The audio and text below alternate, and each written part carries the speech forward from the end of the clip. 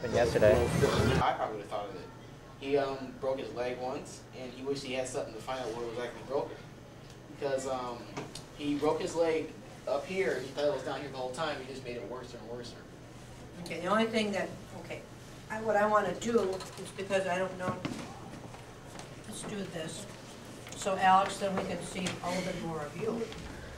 He just wants to hide behind there. Okay. Well, that makes a lot of sense, doesn't it? Many times, maybe the pain isn't in the right place, and like you said, you're just creating more problems than you can imagine. Yes, because I remember one time while I was in 3rd grade, it was a horrible accident. I was going out to recess, and a teacher came out of nowhere and knocked me down, and I fell on 3 flights of stairs. I busted my elbow right open. Oh my God. Down middle flight of stairs. It's a pretty good point. By the time I landed, the school nurse came out, and she was doing the wrong thing the whole time. I told her it was my elbow that was hurting, and she said, no, it wasn't. And she went directly for my hand. Every time she kept messing with my hand, it's made the pain even worse. By the time I went to the hospital, I had to end up wearing a cast for like almost 8 months instead of the regular 3. It was just horrible. She kept doing the wrong thing. So what exactly then was wrong with you? Was it the elbow? Yes, it was the elbow, but she thought it was my hand. And by working the hand, it was making it even worse. It was just harder for me. It just made it harder for me to even try to lift up my elbow without feeling any pain. It was just harder and harder. She just made it worse. Worse. More worse. How about just worse? Okay. And due to my accident, they now replaced the middle 5 stairs with wood to make it even less painful or something. Anyway. Well, I'll tell you, sometimes your own experience is your best teacher, and that's why I love it when you come up with inventions that really mean something to you, a problem you want to solve.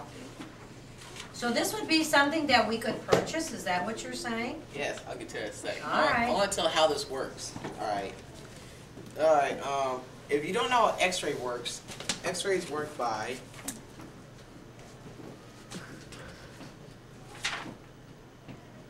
Alright, I'm just going to read what it says right here. How That's fine, you go right ahead, because I want to know too. X-rays were able to penetrate the materials of light atoms like flesh. The heavier atoms, like metal, absorbs them. A beam of high-energy electrons crashes into a metal target and X-rays are produced.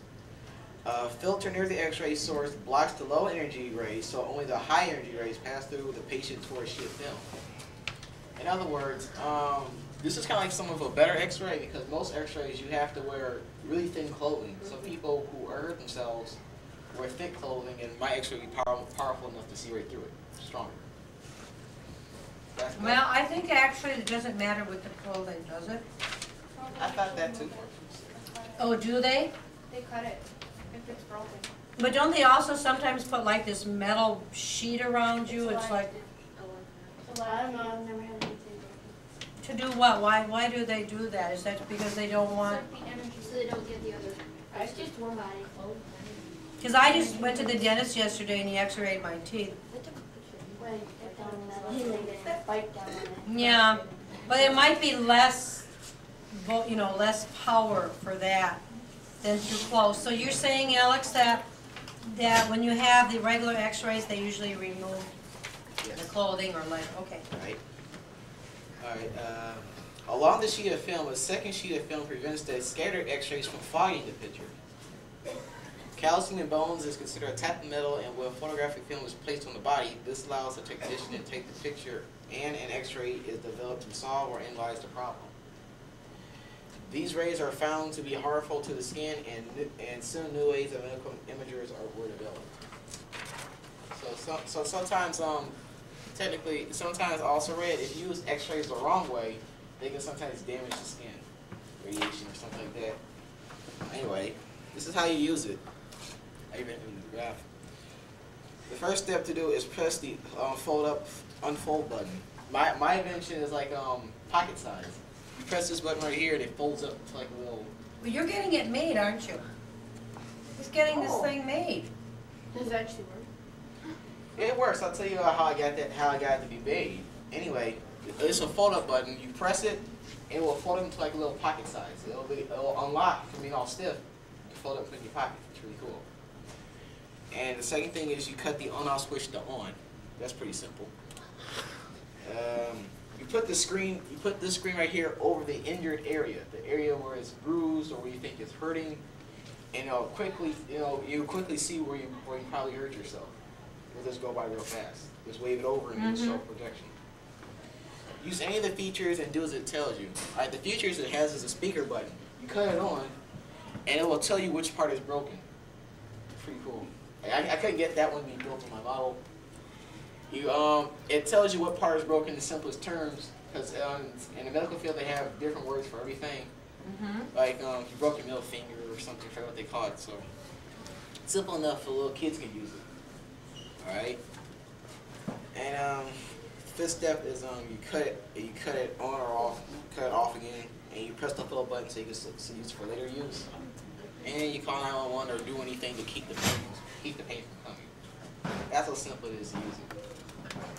So in other words, when the paramedics come, you can be very explicit as to what exactly is wrong and that you...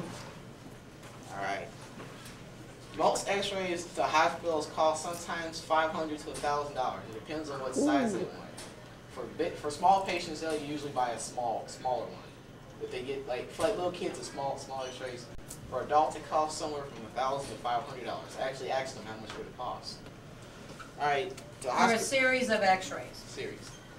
The hospitals, this would cost them $1,000 if I was to sell this to them. And the families, I would sell it to them for $500 because in total all the equipment I have to have built into it, it'll be a lot. For future improvements, after having the model made, it was really pretty big. It was almost somewhat the size of this, almost the size of it. So I wanted to try to make it smaller, so it won't be so big when you can put it in your pocket. And make it more affordable for some folks who can't pay all that money for it. A little bit more affordable, because $500 is pretty expensive, like $5,000. And when I went to get it made, there was a little kid who used it, and he didn't understand how to use it. Same thing with the little girl. He could not figure out how to use it. I'm trying to make it as simple as I can. So I'm going to try to make the instructions a little bit more easier, simpler or something. Fourth thing to do, when I went to go get this made, the person who made the screws and everything, to build it, he asked what type of design would you want on it. I said, I can have designs on it? And he said, yeah, it's your choice. So they can come in any designs, any color you want. Most people go to buy designs if they choose to, like cell phones, covers. Did you pick a design? Yes, I did. I chose this one. I like it. I like purple. You know that. And the fifth one is just like a really feature improvement. You cannot use X-rays on your eyes at all.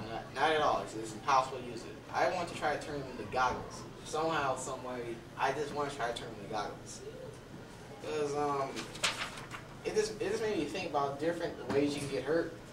Like, what if it was underwater and you busted your leg under there and you had to get immediate attention real fast and you didn't know? Well, if the scuba divers wore those goggles, they'll be wearing something like this to see right through it real fast to identify and probably do something. Okay, so it's like virtual reality X-ray. Portable X-ray. Oh, I really like this. All right. Any questions? Well, I do have a question. What are the materials that are being used in making this thing? Alright, those are pretty good questions. I can't use really heavy metal, really thick metal, because the heavier it is, the harder it is to almost fold it and unfold it. I learned that. I can't use titanium. That's too strong and too heavy. And too expensive. Yes, too expensive. I didn't really get a specific type of metal. Mine's is made out of plastic. Okay. If I was gonna have it made out of metal, I forgot what the guy told me, but he said you'll be paying almost $1,000 per part for it, just to have it. It's a lot of money. It's pretty worth it if you ask me. It be made. I forgot the name of the metal. But the screen right here will be made just like any ordinary X-ray. It's not a lot smaller than carry. It'll be made out of those simple things: the screen, glass, buttons, plastic, and everything just like that. Pretty simple. Okay, you know what I really don't understand, maybe I don't understand X-rays. Where am I getting this source that's going to X-ray my...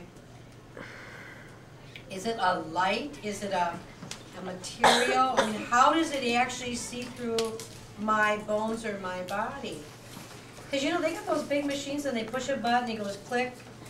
I guess I don't understand it. Like I said, I mean, how can that fit in a little thing like that? Is there, like I said, beam of energy electrons crashes right through, crashes into a metal target, and X-rays are produced. You can take any. What I asked her, how would you make this? I asked the same question like you did. It would make any sense for how it all fit. She said energy beams and electrons can be put in any size, any order. It depends on how you want it to be shaped out. Depends. now do you have to have that plugged into a current? Or do you have like a solar where it would? I will run it off batteries, some different type of batteries. Okay. I thought about that, what I want to be plugged in, or if it would be a good idea to have it for a plug, because then. So when you turn it on, the battery is the one that releases the electrons. I mean, the electrons are, you know what I think of this like, and maybe I'm wrong. You know those little etcher-sketcher things, those little, you got that little carbon stuff and you turn these wheels. In a sense, is that kind of, except that this is an actual x-ray that appears on the screen. Is that kind of what you're sort of saying to me? Kind of like that, yeah. When I had this idea, I didn't think I could actually even make it, because I thought you had to have x-rays made in a certain way, but you can have them. When I asked the guy, he said you actually have x-rays made anyway. It's your choice. Who are you? Who did you talk to? I talked to this guy, named Dr. Brown. Oh, you talked to a doctor? Yeah. He's oh well, that's okay. Anyway, he was All right, you know what? I do not want one more. What is that? Pam told us to bring these in here. You know what? Out of my room. It is my class time. Do not bother me again. I hope that's not on the screen. I talked to this guy named Dr. Brown. Dr. Brown is much more like an inventor than he is really a doctor. He well, I went to his like his shop or something. He had just about everything you can think of already invented. He had this really cool thing like an electromagnetic chair. It was pretty cool. I sat in it the whole time. So I talking to him. I sat in it and it's pretty much remote control. You can turn it, go back, side to back. It's really cool. I asked him where you were going to sell these things, and he said no. I said these are all pretty good ideas. You can make good money. He said, I'll probably beat to the punch. Anyway, when I went to him, he's somewhere in Chicago. I just don't ever remember the names I go to. I went to Michigan for the expo to see the inventors. I went to Chicago just to look at his shop. I went to him and he had this all types of metals to work with stuff. He had to work how they work. Okay, now, so Dr. Brown he's sort of like a little mentor to you, isn't he? Are you going to see more of him? I mean, once he works on this, Yeah, I wanted to see more of him because he gave me so many ideas of things I could possibly make, not just to invent. Like when I saw his computer, he has a custom-made computer. He didn't buy it from the store. He just made it himself. He bought the parts to build it. He has a computer to say about the size of that TV screen. It's pretty interesting. He has a huge keyboard and stereos. He just makes things. He just doesn't buy them. He just makes them on his own. so he's got a wonderful creative mind. All right, do we have questions? All right, Angel? Okay, since you're not going to be able like, to have a speakerphone and have speakerphone and if this was going to be invented, would the, you know the yellow piece on there? Yeah. Would it, like, when you're looking at a special phone, would it, like, pop up with the name? Yes, it would. It would pop up the name. Just like little computers, I'll tell which part is going. And does it actually, so you have middle finger there, does it actually then say what exactly is wrong?